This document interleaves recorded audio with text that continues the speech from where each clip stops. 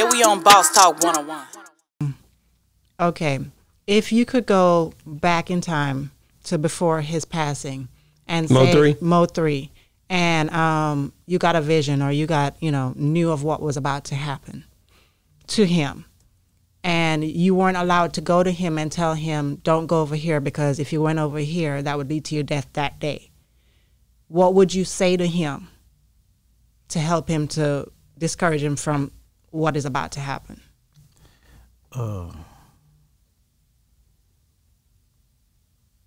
It's so kind of hard to say. You can say so many things, but everybody know I'm blunt.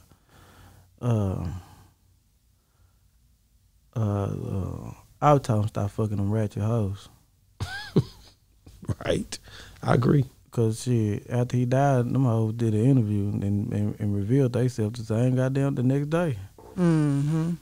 Yeah, I was trying to think. I was like, damn, he told me about them girls. I ain't know nothing about them.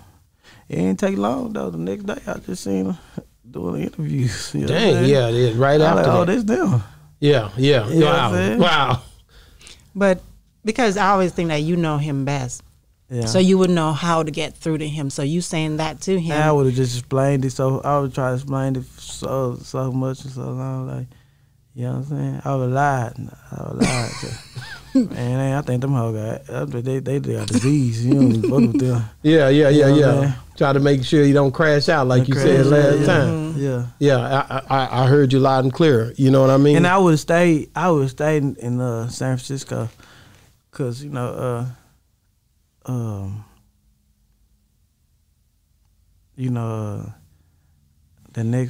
that next day we did 2 videos that day. So nobody know when we flew to San Francisco and then drove to Sacramento, because a little kid paid for 2 videos. And he woke me up out the middle of the night. Wow. At 4 in the morning, because all our flights we catch like 6, 7 in the morning, 8 in the morning. So he woke me up and told me, come on, let's go. He ain't never told me that. Wow. Yeah, we on Boss Talk 101.